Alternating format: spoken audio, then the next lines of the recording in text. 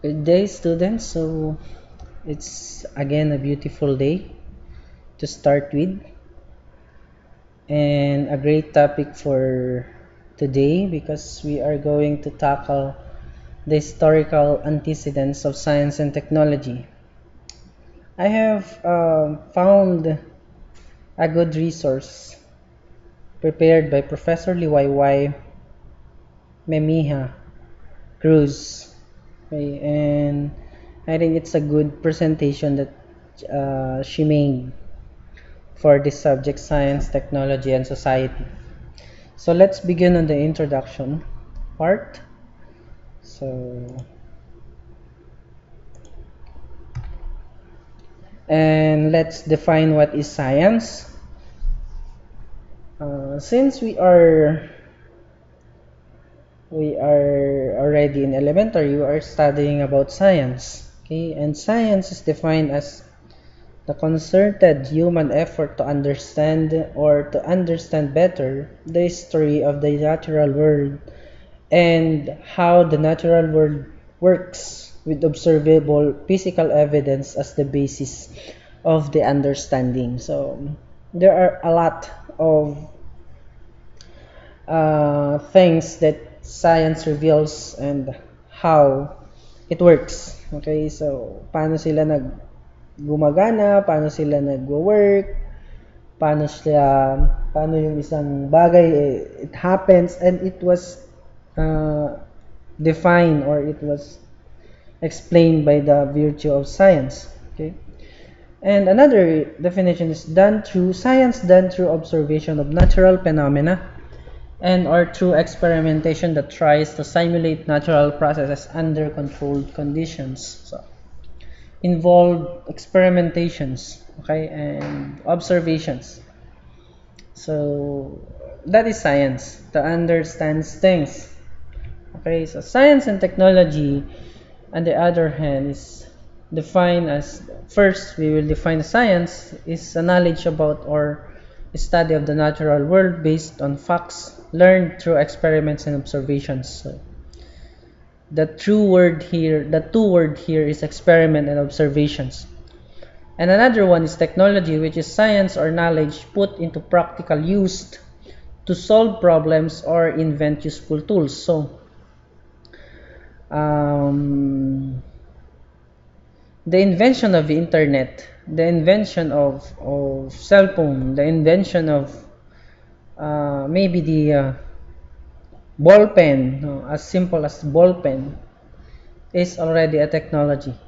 Okay, is already a technology, and in the sense that it is a useful because it creates or it modifies the system or the way of or the practical way. Okay, so example that is on our first decades, sa old stone, like for example is ang ginagamit nilang panulat or papel noon is yung mga dahon ng mga uh, plants, dahon ng saging. Okay, but because of technology they invented the paper. Okay, the intermediate paper, like for example. So that is an example of useful tools. So every useful tools that give another useful purpose is a technology. Okay, so that's it. So how is science used in technology? Okay, science is the pursuit of knowledge about the natural world through systematic observation and experiments. Through science we develop new technologies. Okay, we discovered a thing and we will use this discovery into application, and that application is a technology. Technology is the application of scientific gained knowledge for practical purpose. Speaking of application, scientists use technology in all their experiments. Okay, so but it's not just a one way uh, process, but also the vice versa. because scientists also used the product of science to their experimentations. Ibig sabihin, technology is also used for science. Ganun lang kasimple. Technology is used for science. So, it's also a vice versa. Okay. So the role of science and technology is first is to alter the way people live or connect, communicate, and transact with profound effect on economic development. The second one is key drivers to development because technology and scientific revolution underpin economic advances, improvements in health systems, education, infrastructure. So, science and technology is the drivers to development. Okay, so we don't have a good tawag nito, a good road if we don't have science and technology. We don't have a good transportation if we don't have science and technology, and a lot more. So that is science and technology. The third one is the technological revolution of the 21st century are emerging from entirely new sectors based on microprocessors, telecommunications, biotechnology, and nanotechnology. Products are transforming because practices across the economy, as well as the lives of all who have access to their effects. The most remarkable breakthroughs will come from the interaction of insights and applications arising when these technologies converge. So, for this example, I have seen a post in the Instagram wherein the the tawag nito yung storage of or a storage of 5 MB now is I think there's no exist, hindi na siya nag-e-exist yung 5 MB ngayon, pero noong unang panahon ang bumubuhat ng isang 5 MB storage is more than 20 na tao. But now even the ants can carry this kind of technology. Okay, so maybe I can share to you on our group yung sinasabi ko dito, ano. And the fourth one is have the power to better the lives of poor people in developing countries. So because of science and technology, we can derive the best solution, okay, the best solution for each problems that can alter or that can make better the lives of poor people in developing countries. An example for this is under Instagram. I have followed a user wherein he or she posting the different water treatment in Africa, and I can see there that there is a development in science and technology because Africa is one of the most scarce in terms of water. Okay, so differentiators between countries that are able to tackle poverty effectively by growing and developing their economies and those that are not. The sixth one is engine of growth.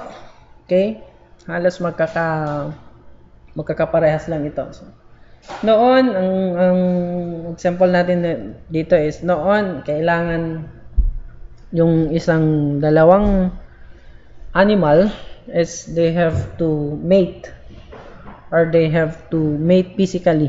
Okay, they have to have a sex, okay, to produce their springs. But nowadays, because of artificial inseminations, you don't need to conduct such. Okay, so that is growth. Interventions for cognitive enhancement, proton cancer therapy, and genetic engineering. So,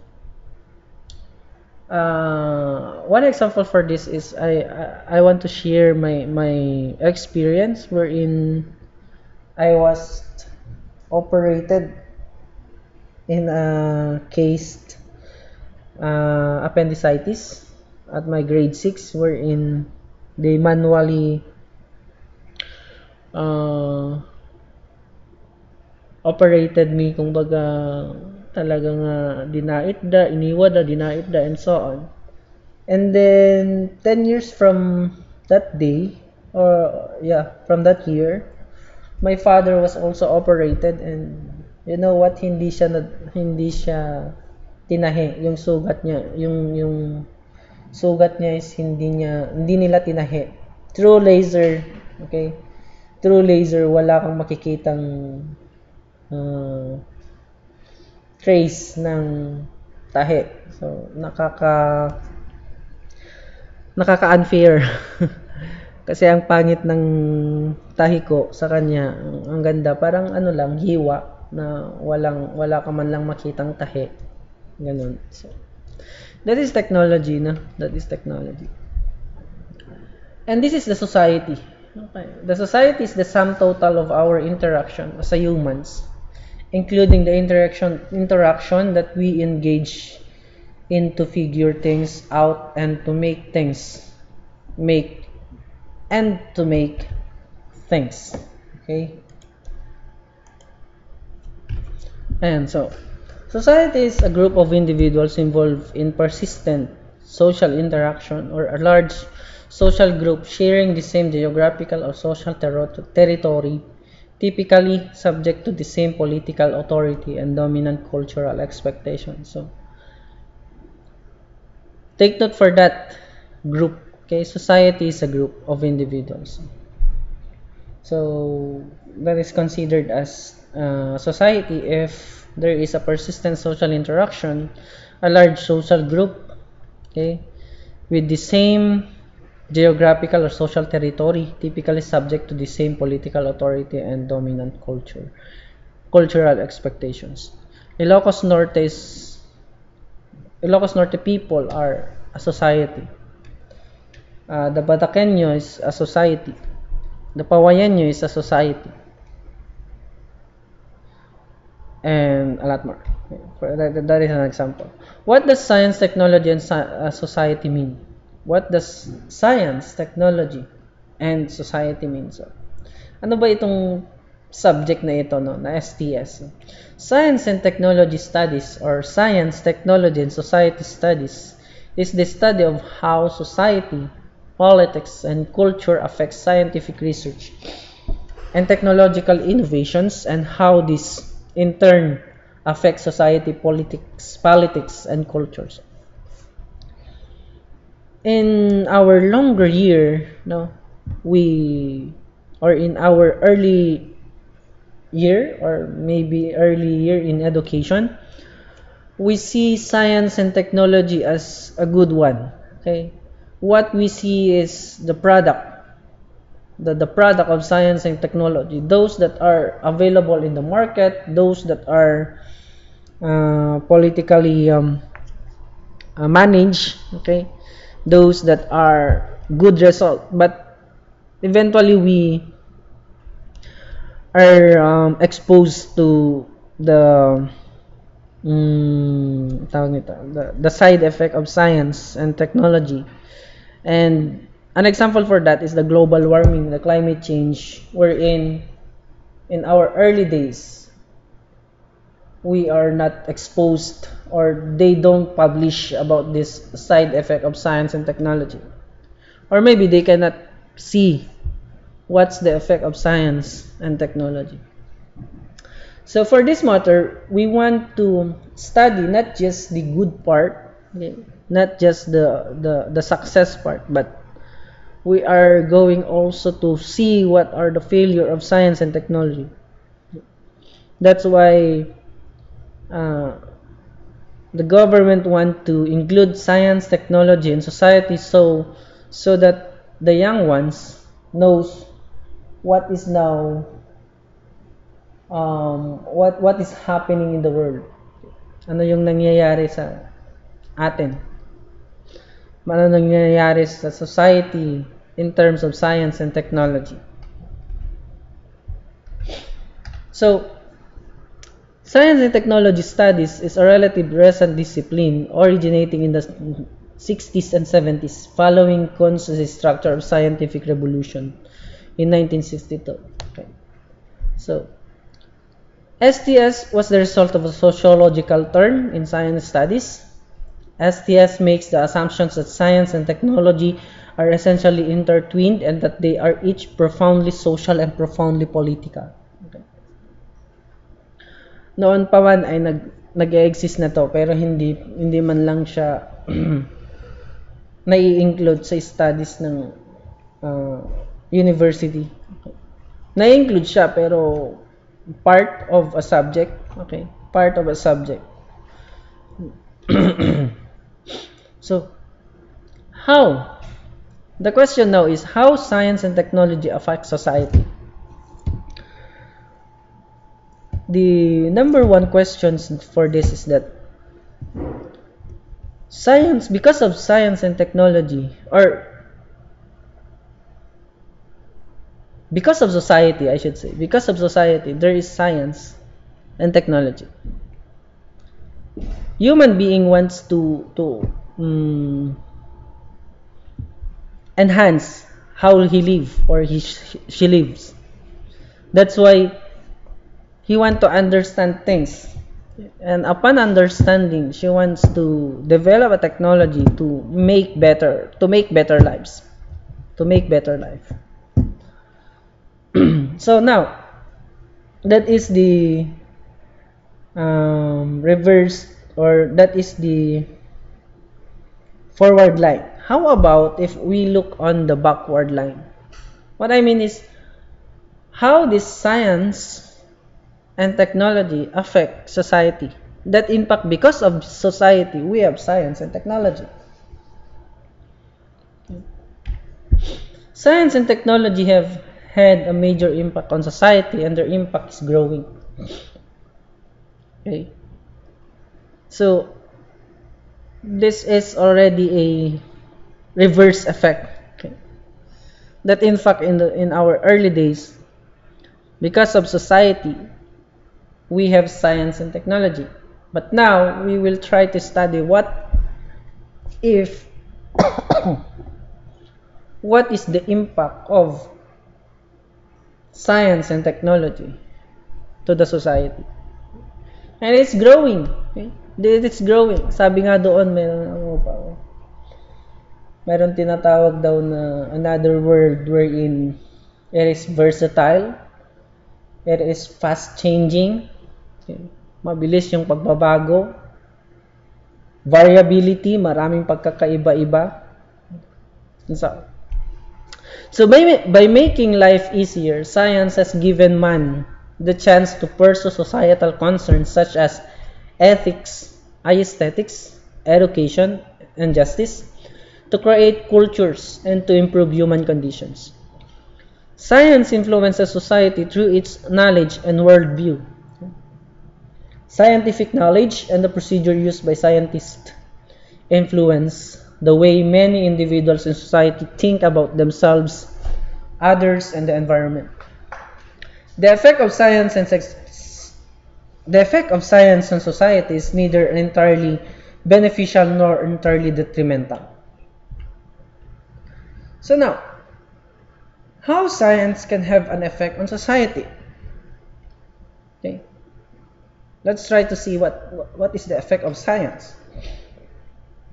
Science influences society through its knowledge and worldview. Scientific knowledge and the procedures used by scientists influence the way many individuals in society think about themselves, others, and the environment. So through this scientific knowledge, the scientists can influence individuals how to understand themselves, understand the others, understand the environment. Because of science procedure, scientific knowledge, we know that the way we treat our waste material affects the environment. The way we think ourselves affects, or the way we think, or the scientific knowledge affects how we think ourselves, others. We understand why yung isang tao ay nagagalit. We understand why yung isang tao ay mahal ka. Okay. We understand why people are poor. People are way rich. And that is because scientific knowledge. The effect of science on society is neither entirely beneficial nor entirely detrimental. Sometimes, ano yung sinasabi ko? Sometimes it's beneficial. Sometimes it's detrimental. An example for this is that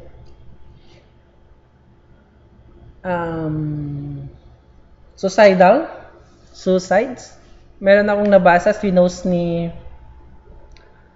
Governor Manotok na nag-i-increase daw ng suicide sa province.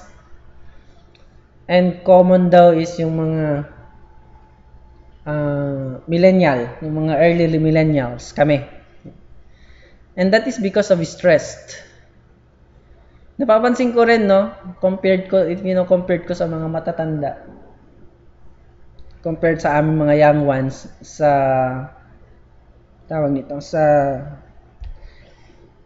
faculty, yung mga matatanda parang hindi sila na-stress pero hindi halata. Kami parang halatang-halata na stress, no? And I will explain why later on.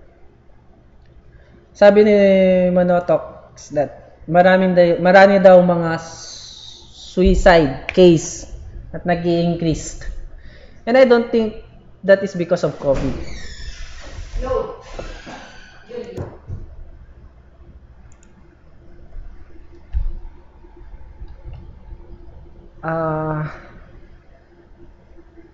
Okay, as I said, is that maraming mga tumataas yung suicidal part or suicidal mga suicide individual.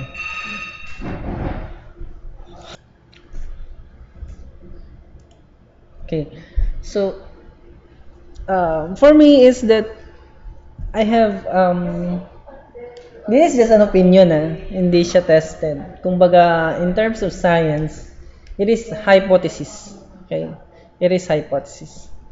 And this increasing suicide, blah blah, is because of the effect of social media. Okay, the effect of social media. People nowadays relying now to the approval of the social media. Okay. May mga tao dyan na they document each na ginagawa nila everyday, daily basis sila nagma-my day, daily basis sila nagpo-post. And I think that is one of the reason why the increasing suicides is really happening. Okay. And maybe it's not just the side effect of the social media na titignan natin, because social media is also has a variety of purpose. Like for example is that we can seek yung pakikiramay ng mga friend natin na kahit wala sila sa tabi natin, is that we can connect to them and we can lessen the stress, like for example.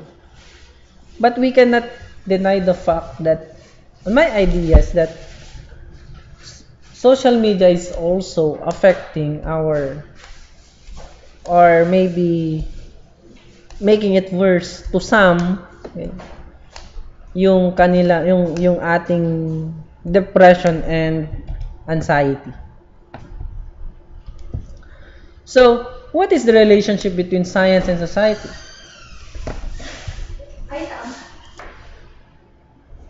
So, now we will try to find out, okay, or try to discuss what is the relationship between science and society. The impact of science and technology on society is evident. Nakikita naman natin kung ano yung impact. Not just on the easiness, not just on the usefulness, but also how the science and technology developed the society, how it changed, how paano niya binago yung mga tao. And also, society also influences science. Actually, that is the original part. Okay? Society is influences science.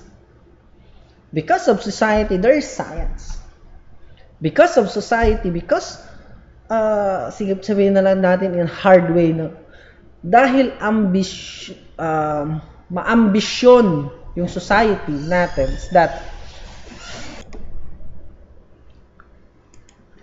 so, another one is there are social influences on the direction and emphasis of scientific and technological development through pressure groups on specific issues and through generally accepted social views, values, and priorities. Okay, so that's it for the relationship. So, the history of science and technology in the Philippines. So, let's take a simple or a more specific history on our country regarding science and technology. Okay, science and technology in the Philippines had experienced periods of intense growth as well as long periods of stagnation. Okay, the main managing agency responsible for science and technology is the Department of Science and Technology.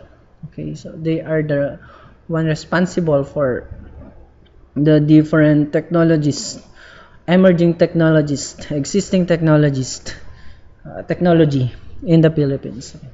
Numerous national scientists have contributed in the different fields of science, including Fe Del Mundo in the field of pediatrics, Eduardo Quisumbing in the field of plant taxonomy, Gavino Trono in the field of tropical marine ecology, Maria Orosa in the field of food technology, and many more. So, to name a few, and to be proud of, the Mariano Marcos State University also produced 4 of the scientists, and I am proud that I can say that the 3 out of the 4 is I have already interaction with them. So to name them, Dr. Miriam E. Pasqua is a faculty of the College of Agriculture, Food and Sustainable Development under the Department of Agricultural Sciences. No? In the field of agricultural genetics, I think. The second one is under again the College of Agriculture and Science, Agriculture, Food and Sustainable Development, which is Dr. Stanley Malab, okay, in the field of forestry. And the third one is under the roof of the College of Engineering, and the name of Engineer Samuel Franco, in the field of ceramic engineering. Okay, so these are the scientists in the Mariano Marcos State University, and the fourth one, I don't know the name, but and what field?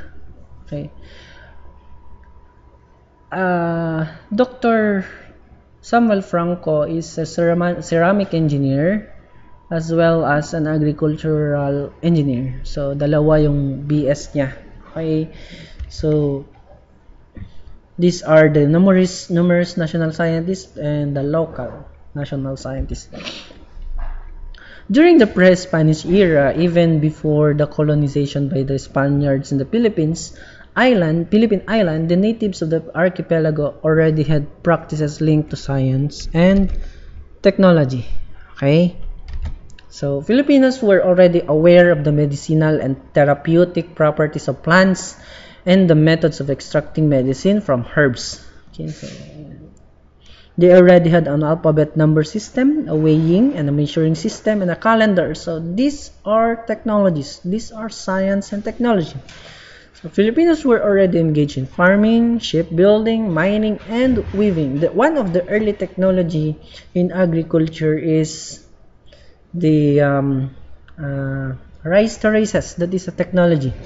Because of science, they discovered that they can manipulate the water source in the mountainous area. Okay, and then they created that so-called rice terraces.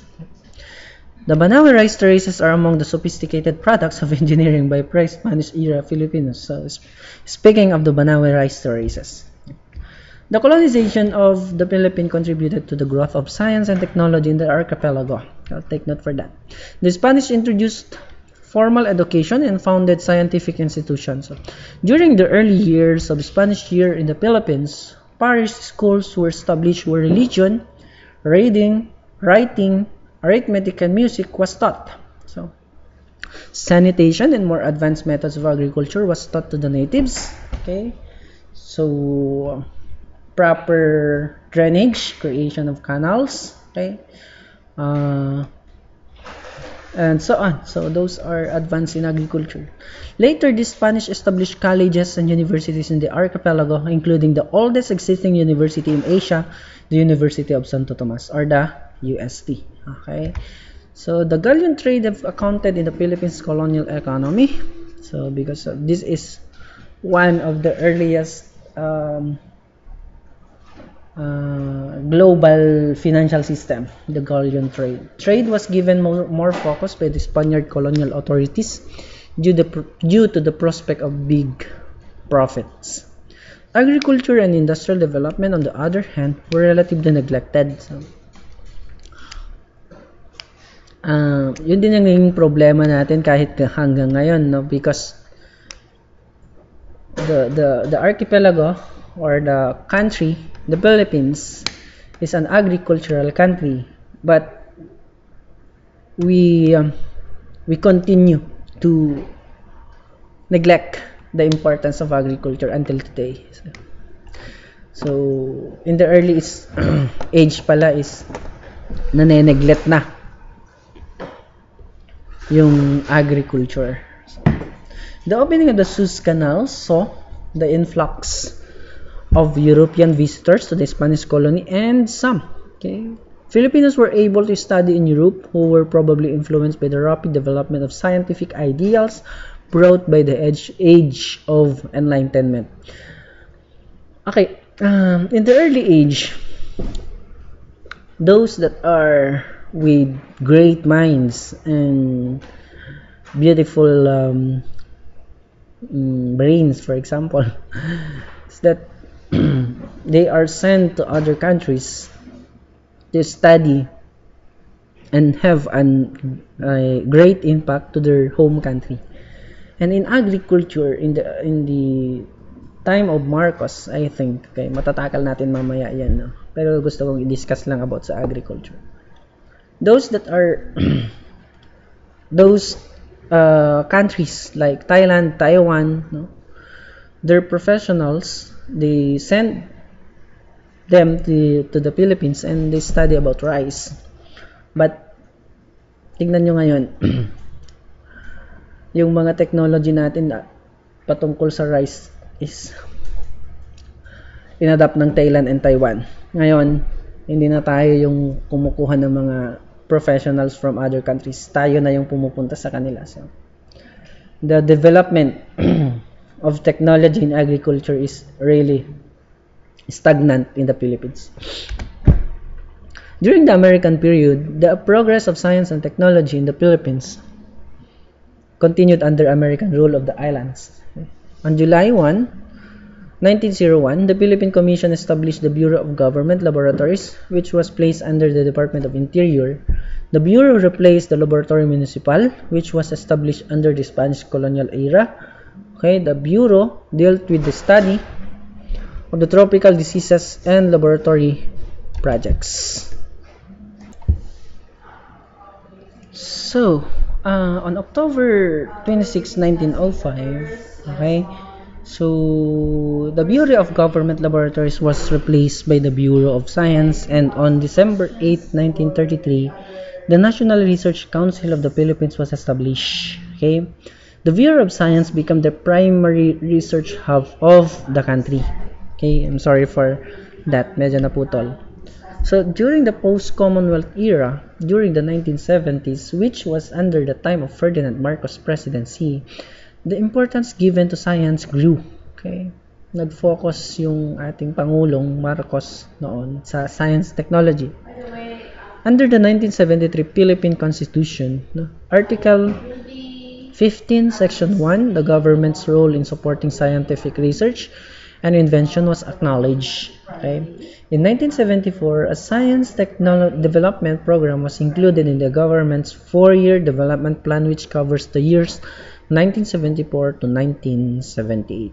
Funding for science was also increased. Okay? The National Science Development Board was replaced by the National Science and Technology Authority under Executive Order Number 784. A scientific career in the civil service was introduced in 1983. During the American period, science during this period was inclined towards agriculture, food processing, forestry, medicine, and pharmacy. Not much focus was given on the development of industrial technology due to free trade policy with the United States, which nurtured an economic geared towards agriculture and trade. Okay? In 1946, the Bureau of Science was replaced by the Institute of Science. Okay? In a report by a U.S. economic survey to the Philippines in 1950, there is a lack of basic information which were necessity to the country's industries, lack of support of experimental work, and minimal budget for scientific research, and low salaries of scientists employed by the government. Okay. In 1958, during the regime of President Carlos P. Garcia, the Philippine Congress passed the Science Act of 1958, which established the National Science Development. Right? So, on the post-Commonwealth era, in 1986, during Corazon Aquino's presidency, the National Science and Technology Authority was replaced by the Department of Science and Technology, now the DOST, giving science and technology a representation in the cabinet. Under the medium-term Philippine Development Plan for the years 1987 to 1992, science and technology's role in economic recovery and sustained economic growth was highlighted. Okay? During Corazon Aquino State of the Nation address in 1990, she said that science and technology development shall be one of the 3 priorities of the government towards an economic recovery. In August 8, 1988, Corazon Aquino created the Presidential Task Force for Science and Technology, which came up with the first Science and Technology Master Plan, or the STMP. Okay? The goal of the STMP was the Philippines to achieve newly industrialized country status by the year 2000. Okay? The Congress did not put much priority in handling bills related to science and technology. The Senate Committee in Science and Technology was one of the committees that handles the least amount of bills for deliberation. The former Science and Technology Secretary, Seferin Folosco, reported that the budget allocations for science and technology was increased to 1.054 billion pesos in 1989 from the previous years of 464 million pesos. So it doubles. However, due to the Asian financial crisis, budget allocations for the years 1990 and 1991 were trimmed down to 920 and 954 million pesos respectively. Okay. Budget allocation were increased to 1.7 billion pesos in 1992. So there is a paradigm shift na tinatawag in history. Okay. a typical example or pattern of something.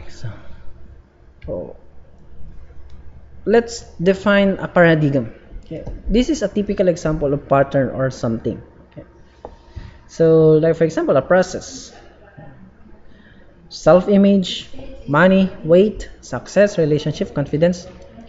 So this is a paradigm, a distinct set of concept or thought patterns including theories, research methods, postulates, and standards for what constitute legitimate contributions to a field. Okay? So what is a paradigm shift? This is a fundamental change in approach of underlying assumptions. Okay? A concept identified by the American physicist and philosopher Thomas Kuhn. A fundamental change in the basic concept and experimental practices of scientific discipline. Okay?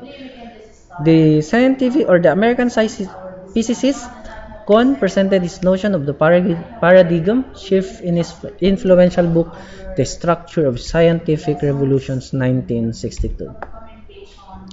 Why is it important? Paradigm shift is another expression for more significant changes within belief systems. Within philosophy of science, this concept is sometimes considered important and is sometimes given great attention within education. Okay? This is the Kuhn's paradigm. Thomas Samuel Kuhn, okay, was an American physicist, historian, and a philosopher of science whose controversial 1962 book, The Structure of Scientific Revolution, was influential in both academic and popular circles. Okay, a book about the historical of science by philosopher Thomas S. Kuhn. This is the book. If you want to download it. Okay. Its publication was a landmark event in the history, philosophy, and sociology of scientific knowledge. This is the Kuhn cycle: pre-science and the normal science, and then a model trip, and then a model crisis. Next is a model revolution and a paradigm change. So pre-science, for example, is that the normal way, the normal or the like for example, we just living, nabubuhay lang tayo, parang normal lang. And then normal science, that we discover the problem, we want to solve a problem. Model drifts, that we will give a solution. Okay, we will give a solution. This is a solution. This is enough for the normal science, for the problem, for the discovery. Okay. The next is model crisis. There is a crisis from the model. We need a model revolution. So that's now the paradigm change. And then another one, the normal science again. And it's paulit-ulit yan, paulit-ulit. A simple cycle of progress described by Thomas Kuhn in 1962 in his seminal work, The Structure of Scientific Revolutions. In structure, Kuhn challenged the world's current conception of science, which was a steady progression of the accumulation of new ideas. The Kuhn's paradigm shows this viewpoint was wrong. Science advanced the most by occasional revolutionary explosions of new knowledge, each revolution triggered by the introduction of new ways of thoughts so large they must be called new paradigms. Okay? Okay, I'm sorry. Nawala. So, ayan. So, co-argues that paradigms change in scientific revolutions. Okay? Scientists go through a crisis and transition to a new paradigm, a new way of seeing the world. It is not possible to compare paradigms, and it is not possible to say whether one is more or right than the other. So, this paradigm na sinasabi ni Kuhn is that she's trying to or she's demonstrating that a developed model through the new the normal, I should say, to the normal science, no, is that nagkakaroon ng crisis. Okay? And then from that crisis, gumagawa siya ng shift of paradigm shift. So, para makuha or ma-fulfill yung crisis na ito. Okay? So, ayan. Asan na tayo? So, Kuhn argues that science is not moved by a rational process, but more by a social unity. In contrast with Popper, then, Kuhn presents a descriptive theory in which Kuhn tries to understand how they function in practice. So, okay, let's try to explain step by step, no? So, the steps of the Kuhn cycle. So, first we have the so-called prescience, also called the pre-paradigm stage. Okay, the pre-step to the main Kuhn cycle. In prescience, there is not yet a model of understanding. The field's paradigm mature enough to solve the field's main problems. Okay? So, wala pa siyang model yung sinasabi dito na kumbaga solution for the problem. Kumbaga, it's a trial and error from this prescience, no? The field has no workable paradigm to successfully guide its work. So, it's a trial and error, actually.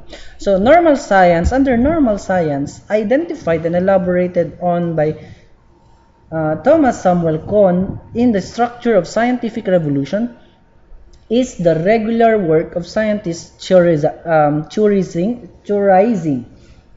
okay, observing, and experimenting within a settled paradigm or explanatory framework. Ito na yung tinatawag nating theoretical framework. Okay? Ito na yung may mga hypotheses, we have the experiment, we have to set values, we have already the process to evaluate, okay, or to set a model. And this field is a scientifically based model of understanding that works. So, ito na yung parang maglalagay na tayo ng isang scientific findings model. Okay, magko-conclude na tayo at magkakaroon na tayo ng isang result to solve a problem. Okay? Under model drift, no, the model of understanding starts to drift. Due to accumulation of anomalies and phenomenon, the model cannot explain. So, ito na yung from that solution, meron na naman ulit nagkakaroon na naman ulit ng ibang drift. Okay? Nagkakaroon na naman ulit ng isang different environment. Like for example, so I will let's try to give an example later on. Now, so this is the model drift. Next is the model crisis, the most important step of them all in the Kuhn cycle. So ito na yung the drift is worsen. Okay? Nagiging worse na yung drift na ito. So, nagiging crisis na ito, no? The model drift becomes so excessive, the model is broken. So, the model is not, the solution is not applicable for a specific period of time. So, like for example, kapag noon, no, applicable pa yung text, mail, no, padala, ganun. Ngayon, hindi na applicable kasi meron na tayong mga email. Like for example, meron na tayong mga phone na touchscreen. So, this is the crisis. Ito na yung crisis of the model mailing. Okay? Tawag nito sa munisipyo. Yung municipal kalimutan ko na. Okay, so yan yung hindi na siya applicable for this time, no? So, this is now the problem. Ito na yung crisis. No? It can no longer serve as reliable guide to problem solving. Yan, tama.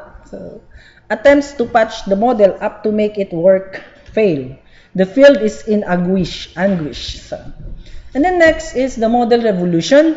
Begins when serious candidates for a new model emerge. Okay? It's a revolution because the new model is so radically different from the old one. So, like for example, the keypad versus the touchscreen. Kaya nalugi yung Nokia kasi wala naman silang inventions.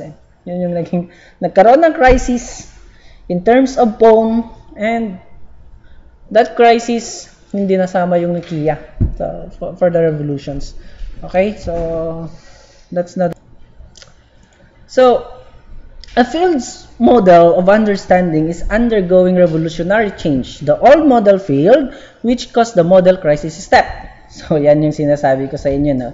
Nag-fail yung model, then meron na tayo because of the crisis. Okay. The model revolution step begins when one or more competing new models emerge from the crisis. And then now is because of that revolution, we have now the paradigm change, also called a paradigm shift. Earlier steps have created the new model of understanding, the new paradigm. In the paradigm change step, the new paradigm is taught to newcomers to the field, as well as to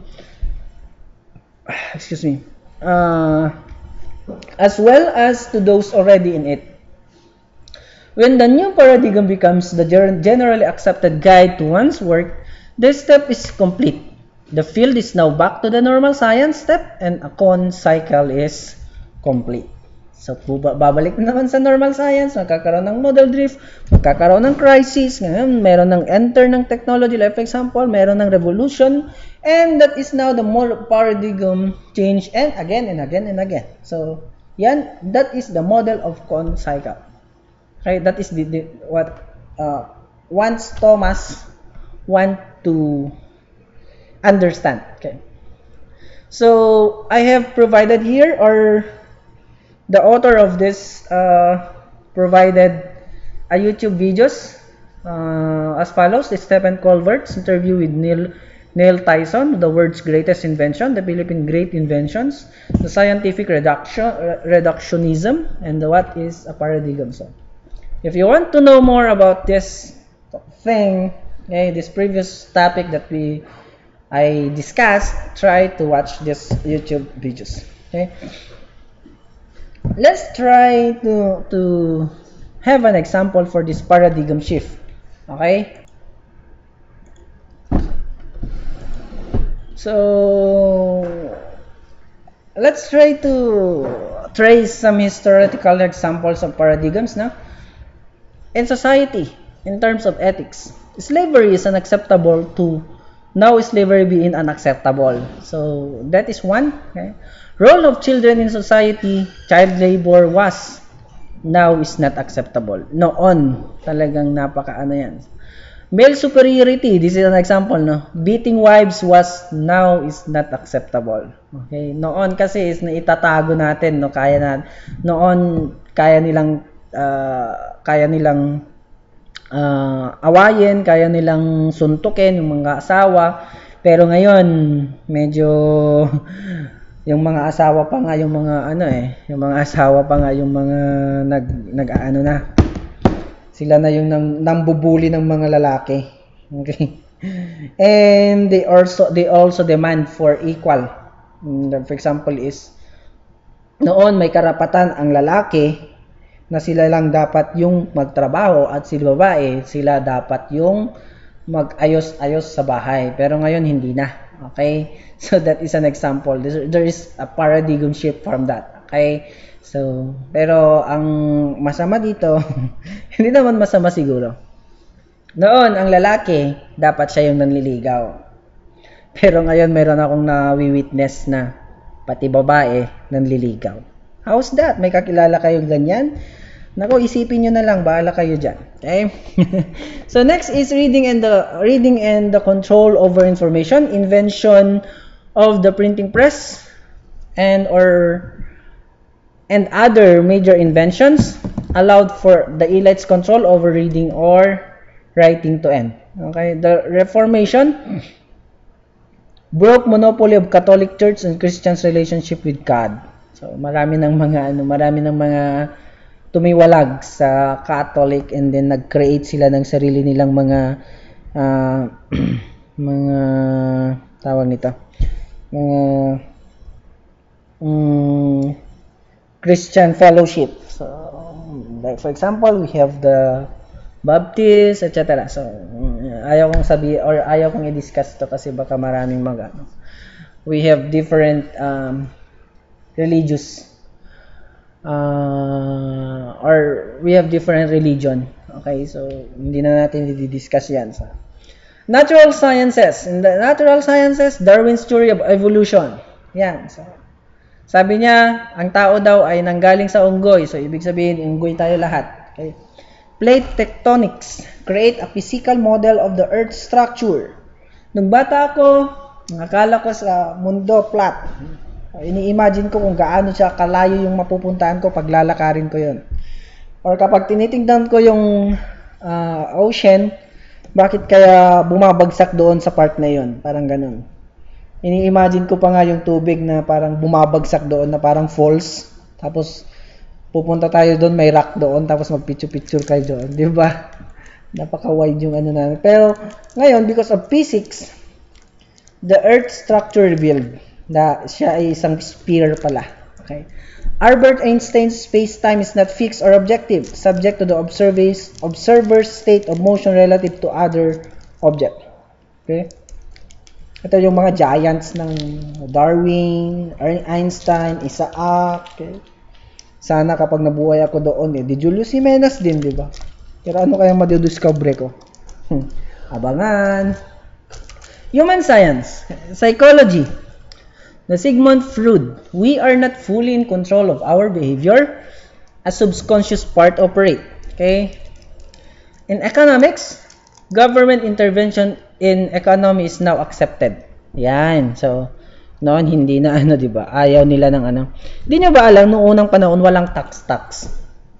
But because of war, nagkaroon ng tax to support the development of different war equipment. Yan. Yan yung dahilan kung bakit merong tax. Okay? The arts. The realist paradigm, the purpose of art is to copy reality.